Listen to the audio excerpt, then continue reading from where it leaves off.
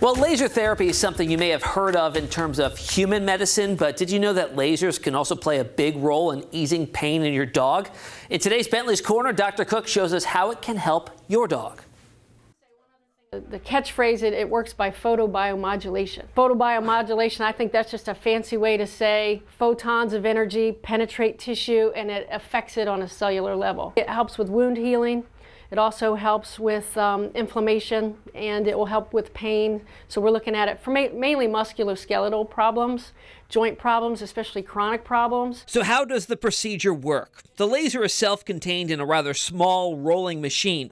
It warms up and you select certain areas in which you'd like to treat.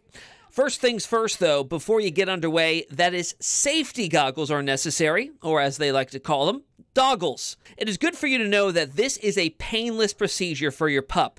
The laser beam is focused over part of the body affected, in this case, Bentley's hips.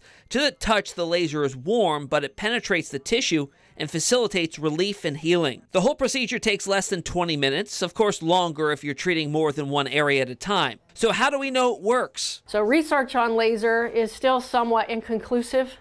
You know, Western medicine loves to do studies to know the nth degree of it, but anecdotally it does seem to be a very powerful tool, and that's why our veterinarians use that. Good boy. Even after just one treatment, it seems to have helped Bentley some. As he's aged, his hips have been a source of some discomfort and pain. After this treatment, he seemed to be in just a little bit less discomfort. Well, to learn more about laser therapy and how it may help your dog, you can contact Dr. Cooke at Cooke Veterinary in Chesapeake.